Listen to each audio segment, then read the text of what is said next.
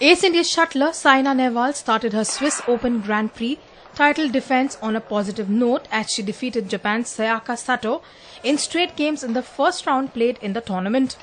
With this win, the champion Indian player has advanced to round 2.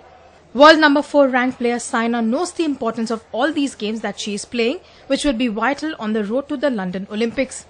Though there is all the chance of her making it to the London Games, she will want to ensure that her form is with her all the way through. SAINA will have to put behind her the quarter-final finish at the All England Championship and gather herself quickly to defend her title at the Swiss Open Grand Prix Gold. Other Indians in the fray like Saurabh Sharma, Ajay Jairam and P. Kashyap also cruised into the second round of the tournament. There was no happy news for the Indian doubles pair of Jwala Gutta and V. Diju, who lost their match against Japanese duo of Shoji Sato and Shizuka Matuso 13-21, 15-21 in a 25-minute match.